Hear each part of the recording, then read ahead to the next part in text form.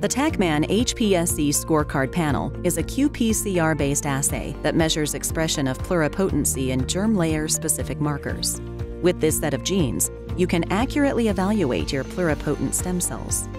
This video will show you how to prepare and load your hPSC scorecard plate.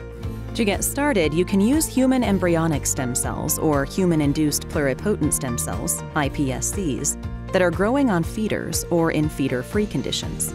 You can also run this assay on embryoid bodies. The panel will accurately predict lineage bias from samples taken as early as day 5. The qPCR reaction for the hPSC scorecard panel can be run either on a 96-well plate or a 384-well plate.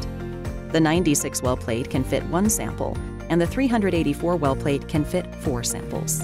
To set up the qRT-PCR reactions, simply add TaqMan Gene Expression Master mix to your prepared cDNA. We recommend setting up your reverse transcription reactions of 1 sample per 8-2 PCR strip to make this step more convenient.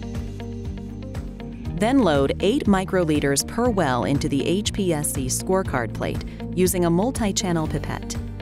For 96 well plates, 1 well of the cDNA strip is sufficient to load 1 row of 12 in the qPCR plate.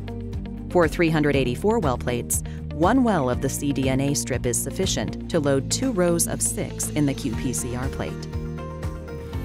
When the pipetting is complete, seal the plate with an optical cover and centrifuge the plate. Place the plate in the qPCR instrument, then load the template file and run the qPCR.